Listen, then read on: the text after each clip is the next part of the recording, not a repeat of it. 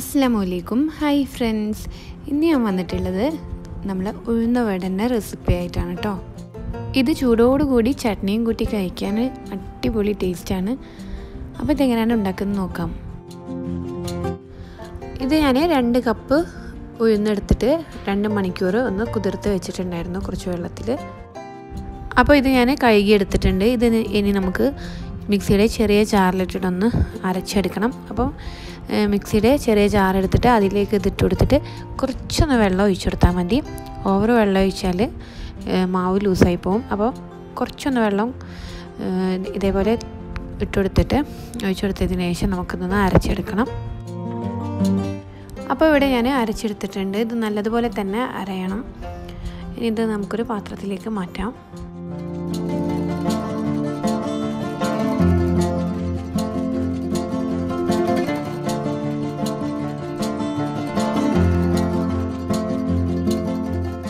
ഇനി ബാക്കിയുള്ള ഉഴുന്നും ഇതേപോലെ കുറച്ച് വെള്ളം കൂട്ടിയിട്ടൊന്ന് അരച്ചെടുക്കണം. അങ്ങനെ ഞാൻ ഉഴുന്ന് കംപ്ലീറ്റ് അരച്ച് വെച്ചിട്ടുണ്ട്. ഇനി നമുക്ക് ഈ മാവ് ഒന്ന് ഫ്രിഡ്ജിൽ ഒരു 2 മണിക്കൂർ സെറ്റ് ചെയ്യാൻ വെക്കണം. അപ്പോൾ ഇത് അടച്ച് വെച്ചിട്ടൊന്ന് ഫ്രിഡ്ജിലേക്ക് വെക്കാം.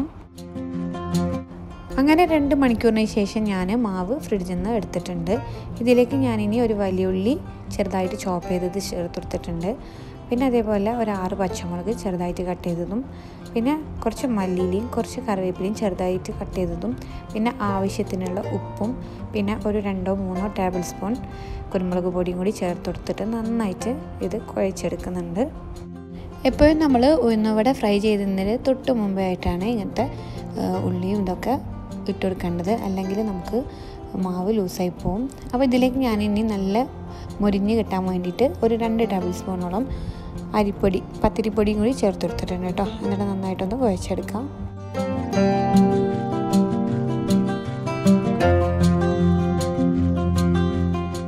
ഇനി നമുക്ക് ഉഴുന്നുവട ഒന്ന് പരത്തിയെടുക്കണം. അപ്പോൾ അതിന് വേണ്ടിയിട്ട് ഞാൻ ചെറിയൊരു കഷ്ണം വാഴൻ്റെ ഇല ഒന്ന് വാട്ടിയെടുത്തിട്ടുണ്ട്. അപ്പോൾ അതിൽ നമുക്ക് കുറച്ച് ഓയിലൊന്ന് തടവി കൊടുത്തതിന് ശേഷം ഉഴുന്ന മാവ് എടുത്തിട്ട് ഒന്ന് റൗണ്ടിൽ പരത്തിയിട്ട് നടുവിലൊരു കുഴിയോ ആക്കി കൊടുക്കാം.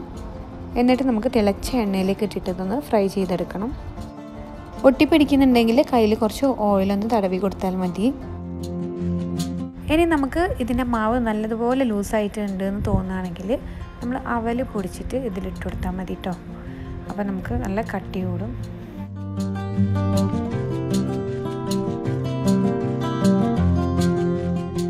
അപ്പോൾ ഞാനിതാ ഉഴുന്നുവടൻ്റെ ഷേപ്പിലാക്കി എടുത്തിട്ടുണ്ട്. അപ്പം ഇനി നമുക്കിത് തിളച്ച എണ്ണയിലേക്ക് ഇട്ടിട്ടൊന്ന് ഫ്രൈ ചെയ്തെടുക്കണം.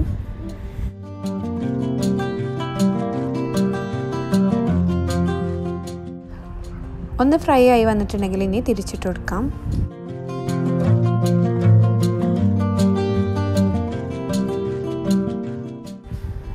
പിന്നെ ഞാൻ ഇതിൻ്റെ കൂടെ തന്നെ ഒന്നും കൂടി ഇട്ട് കൊടുത്തിട്ടുണ്ട്. അപ്പോൾ രണ്ടും കൂടി നന്നായിട്ട് തന്നെ ഫ്രൈ ചെയ്തെടുക്കുക. ഒരു ഗോൾഡൻ കളർ ആവുന്നത് വരെ നമുക്ക് ഫ്രൈ ചെയ്തെടുക്കണം. അപ്പോൾ ഇത് ഗോൾഡൻ കളറായി വന്നിട്ടുണ്ട്. ഞാൻ എണ്ണയിൽ നിന്ന് കോരി മാറ്റാണ്. എന്നിട്ട് ബാക്കിയുള്ളതൊക്കെ ഇതേപോലെ തന്നെ ചെയ്തെടുക്കാം. അങ്ങനെ നമ്മൾ ടേസ്റ്റ് ആയിട്ടുള്ള ഉഴുന്നുവട ഇവിടെ റെഡി ആയിട്ടുണ്ട് കേട്ടോ.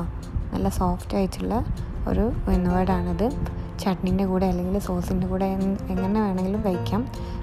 അപ്പോൾ എല്ലാവരും ഇത് ട്രൈ ചെയ്യുക. വീഡിയോ ഇഷ്ടമെങ്കിൽ ലൈക്ക് ചെയ്യുക, ഫ്രണ്ട്സിനൊക്കെ ഷെയർ ചെയ്യുക. ചാനൽ സബ്സ്ക്രൈബ് ചെയ്യാത്തവരുണ്ടെങ്കിൽ ഒന്ന് സബ്സ്ക്രൈബ് ചെയ്ത് സപ്പോർട്ട് ചെയ്യാം കേട്ടോ. Thanks for watching.